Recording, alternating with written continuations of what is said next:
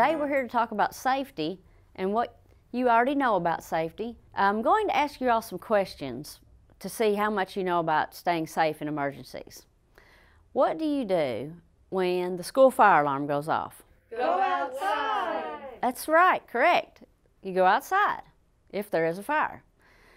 Now, where would you go if a tornado was coming? Go inside. That's right.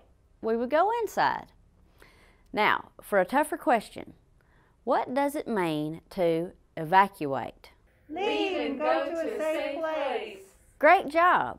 Evacuate means to leave and go to a safe place so you can protect yourself and keep safe. Sometimes in an emergency, we may be asked to shelter in place. And today we're going to talk about how to shelter in place during a chemical release. We have a special friend with us. You've met him before, and I'd like you to meet him again.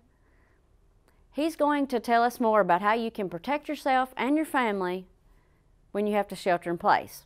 And as you remember, my friend Wally is a little shy, so let's put our hands together and welcome Wally. Wally! Wally! Wally! Wally! All right! How are you, buddy? All right, so Wally, we've been talking about emergencies, and today we're talking about sheltering in place, and we want to know how and do you know when to shelter in place? That's right, the siren sounds. And Wally, how do you shelter in place? That's right, in your shell. Man, we don't have shells though. So Wally, you shelter in place in your shell. After we hear the sirens, we need to go into a shelter and shelter any place like our house or our school. So Wally, is sheltering in place as easy as going inside? Nope, that's right. We also need to close all the doors and windows in case any bad air is outside, and we want to keep it outside since we're inside. So now we're protected, right, Wally? No, that's right. We got to cut off the AC. So after we hear the siren, then we go inside. Then we shut all the doors and windows. We turn off the AC. So Wally, is there anything else we need to do to stay safe? You're right, the shelter in place kit. Okay, so how about we go through this shelter in place kit and see what we need to finish this job up. What is this plastic for? Oh, that's right, the windows. But how do we cut it? That's right, scissors. And then how do we get it to stay? That's right, the duct tape. So we got plastic, scissors, and duct tape. Okay, so now we can hang up our plastic.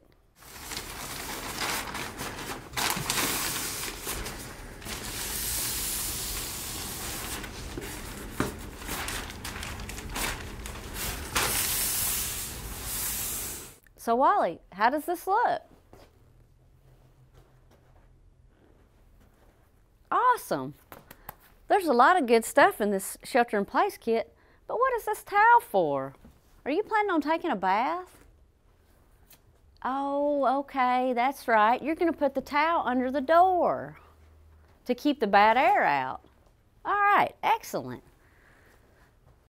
So Wally, we've got plastic, scissors, duct tape, and a towel in our shelter in place kit. Is that everything? No? Okay. Oh. Wow, cool. It's a phone. And I wonder if I could beat your high score in that last game. No? No? Okay. Yeah, that's right. The phone is for getting good information about what's happening during the shelter in place. So we need to keep the phone open and our battery charged so we can receive the good information. Oh, here's a radio. Since we got to do that, we can always listen to the radio. Yeah, songs. No? No? Okay, that's right. We're supposed to wait for important updates. So, in our shelter in place kit so far, we have plastic, duct tape, scissors, a towel, the phone, and the radio. Is that everything? No? Okay, what else do we need, Wally? Are you getting hungry? All right, here. You know, you never know how long you might be sheltering in place, so you got to make sure you got some snacks and some water. Here you go, Wally. All right.